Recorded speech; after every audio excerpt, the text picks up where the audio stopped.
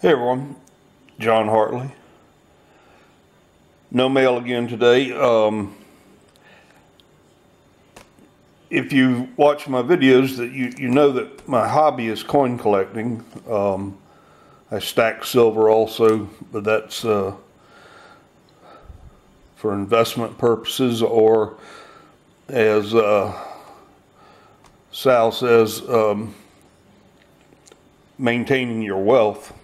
Either way, I stack silver, but I started out primarily as a coin collector. But one of my other hobbies is rock music. I don't play, I don't sing. I do sing, I just don't sing very well. And other than the Beatles, one of my favorite bands is Queen. I think Freddie Mercury was a genius, and as he said one time, he's not going to be a superstar, he's going to be a legend. Well, that, in my opinion, has turned out to be true. Well, I just watched a video on YouTube about Brian May, Queen's guitarist, and he's arguably one of the best rock guitarists there is. And I found out something interesting. They were talking about his guitars. It was an interview by some company called PG, which had their symbol is in the shape of a guitar pick. And they were interviewing Brian May's, I won't call him a roadie, he's the guy that takes care of the guitars, setting up the amps, and tuning the guitars and all that. And Brian May's favorite guitar is, I think they call it classic red or old red. Either way, I'll put the description or the link to the video down below. I thought it was interesting. And he made that guitar when he was like 16, 17. And he still plays it today, his favorite guitar. He plays it 95% of a show. He has a few other guitars he plays for when he needs different effects for different songs. Like this crazy little thing called Love starts out as an acoustic guitar. He's got an electric guitar that's hollow like an acoustic, and with a flip of a switch, it goes from that acoustic guitar at the beginning of the song to electric. But what I found interesting that connects it to us in the numismatic world is that instead of using a regular plastic pick, he uses a sixpence, which I thought was fascinating. And on his guitar strap, he had this little, you'll see it. It's about a 30-minute video, but it's worth watching if you like Queen or classic rock. He has this little slit in his guitar strap that he sticks sixpence in. And he says they're very rigid, so if he held them tightly, they would break guitar strings, so he holds them loosely. And that's what gives him the flexibility to use a coin. And says he drops them all the time, but he says he's got thousands of them. So, and but one thing that was interesting in the video was that I guess he might use one of these sixpence on a special occasion. In the video, he says, and I think he's joking, because every sixpence they show attached to his guitar strap, or when it was the personal interview with Brian May backstage, he's always holding one of these Queen Elizabeth sixpence, which we all know are copper nickel. And he said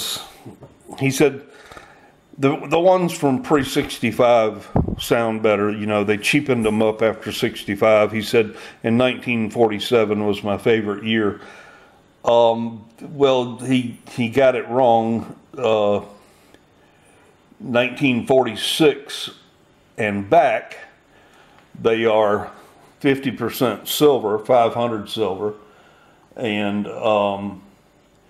they had not made a coin silver, or excuse me, sterling silver, since 1920. Yeah, 1920. And King George V was on those coins. And every coin that was shown in the video was the 1953 or up, because you could tell by the design. They showed it up close. It had Elizabeth in her first portrait. So the coins had to be from 53 to 1970, or the ones he's using. But I thought it was unusual. He says he can use it flat like a pick, or because it's a serrated edge, he can use it sideways to get another special effect with it. And so I thought I'd make a video about it. It was interesting. And, you know, I just was flipping through. I got a new Echo Dot, one of those things you call her Alexa and she'll do anything you want. And I was messing around with it today when I was getting it set up, and I said, Alexa, play me any classic rock song. And Find Me Somebody to Love popped up, Queen. So I was flipping through YouTube and looking at some stuff with Queen, and that's when I saw the interview with Brian May on his guitars. So I thought I'd tell you about it.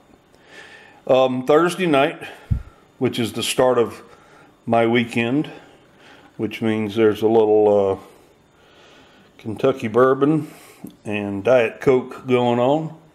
Hold on a second. Yeah.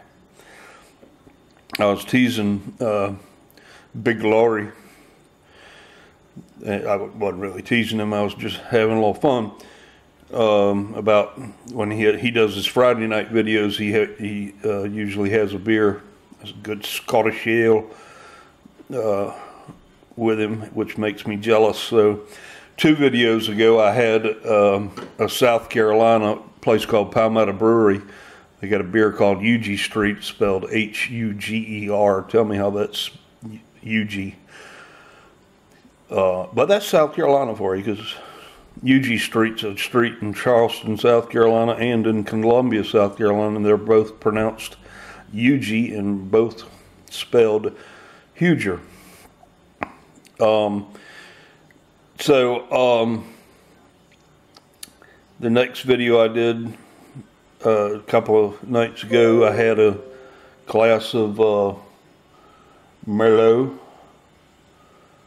and tonight I have a bourbon and Coke. So if nothing else, I'm flexible with my spirits once again.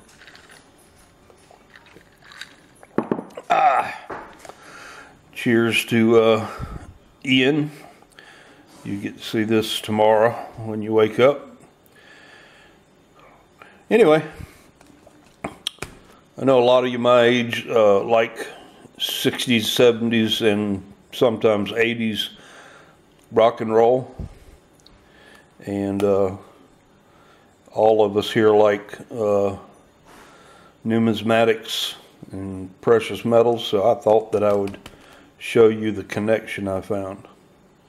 He was joking a little bit too. He, you know, it was an interview done on stage prior to a concert in the States, and he said, you know, a dime will work just about as well. I think he was kind of mocking us over here in the colonies. Said a dime would work just as well. But he would probably want a pre-65 dime then, when we back when we had real money. This time the 10-ounce bar I usually buy went on sale early one morning, and I was up. I saw it, the Scottsdale Stacker 10-ounce bar. I saw it had gone on sale, so I bought it real quick, and then I sent a message to the Stacking Nerd, and she made a video later that day. I don't know if she saw my message or not. She didn't make any reference to seeing my message, but it was on her video that it was on sale. So I got that coming in, and the 3 wheat cents that I had on order have been resent. And somebody commented on that when I was showing my NGC coins. He said, "You called that a Lincoln cent. It's not a Lincoln cent. It's a wheat cent." And I giggled. So anyhow, until either the bar comes in or the 3 Lincoln Wheaties come in, I'm 1042.